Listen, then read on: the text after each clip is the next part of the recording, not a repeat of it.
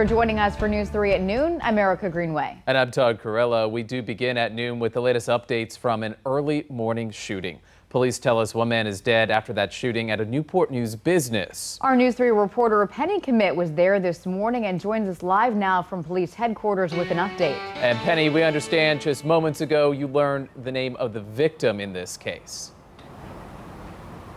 Yes, Todd, Erica, I'm right outside of the Newport News police station.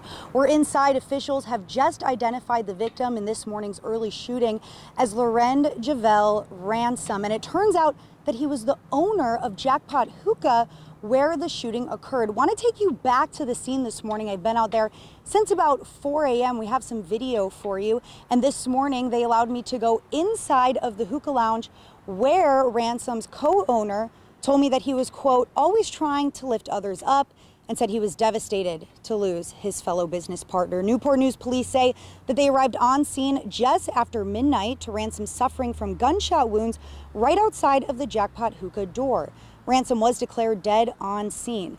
Police are still looking for who pulled the trigger, and Ransom's business partner tells me that investigators collected all of the lounge's video surveillance footage, so hopefully we'll have some more answers soon. But what I can tell you right now is that even hours later after the shooting, we were just at the Hookah Lounge earlier. There's still a large crowd gathered there, and emotions are high. This is a developing story this afternoon, so you could head to WTKR.com for the latest information. Reporting from Newport News, Penny Commit, News 3.